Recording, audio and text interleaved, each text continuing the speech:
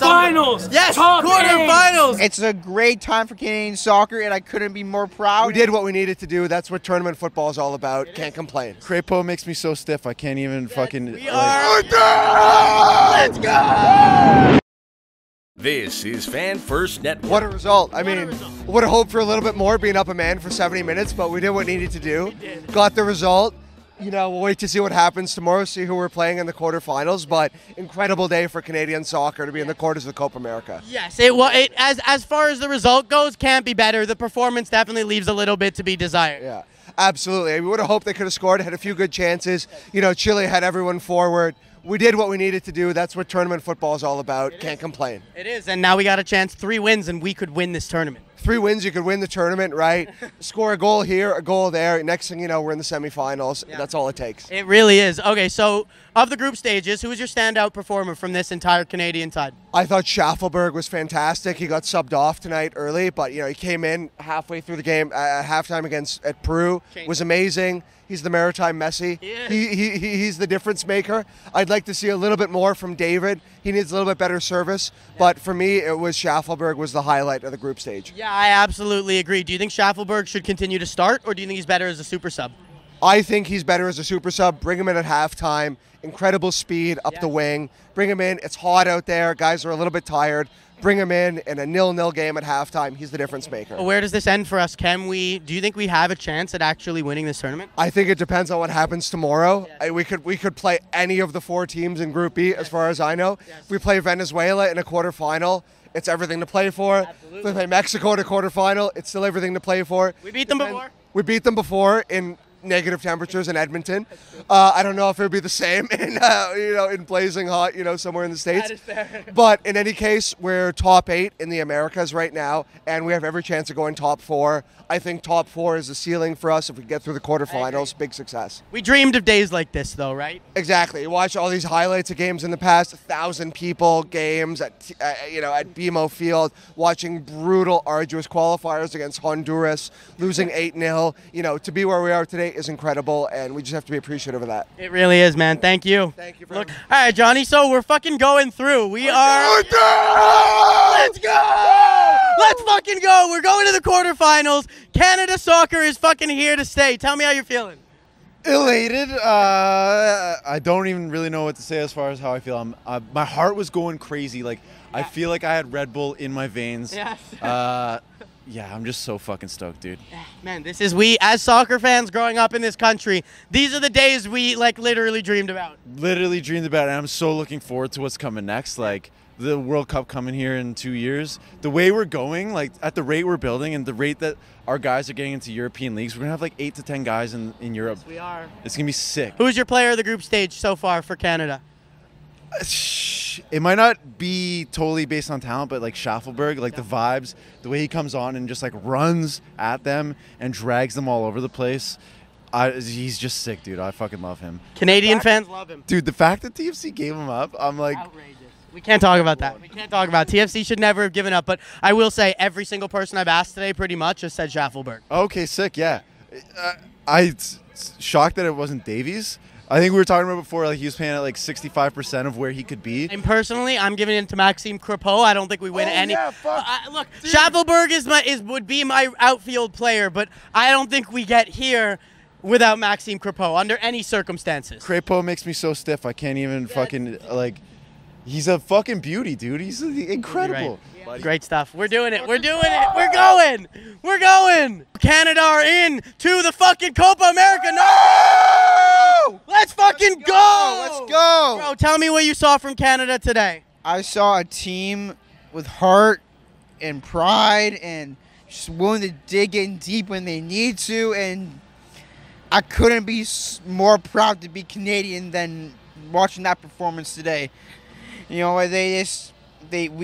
shown over this research we can hold our own against the best of the South American continent, which over the course of however long Combo has been around, show that they're a force record on the world stage, and we've held our own against 3 amazing teams. So who's been the standout player from this Canadian side so far? The whole group stages. Schaffelberg. Yes. I think that's a no-brainer. I think Crepeau as the goalkeeper. He's my guy. He's been the best player for me. He saved us today. Again. He saved us. There was a couple times every single game. There was a couple times today where we just switched off defensively, and he saved our butt. Like the last 92nd minute, 93rd minute, where we kind of just switched off for no reason, and he saved our butts. So we wouldn't be where we are without him. No, we wouldn't. Any last thoughts? Anything else? We have nothing to lose at this point. Nope. We have nothing to lose. We've shown the world. Let's go, Canada! Let's fucking go! We've shown the world we belong where we are in the world, and it's a great time for Canadian soccer, and I couldn't be more proud, and I can't wait for the next game, whatever that may be. Friday. We'll fucking see you there. Friday?